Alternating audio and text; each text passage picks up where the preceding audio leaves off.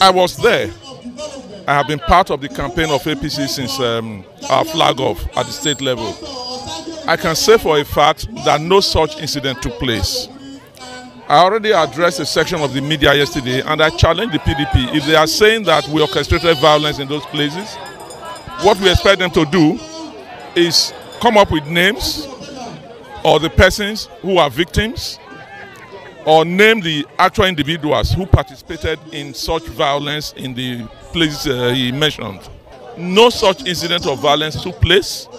And again, as I have debunked it, I'm still challenging again the PDP and Christian Ikai to come up with the victims, put them on display in the public media space to prove their point.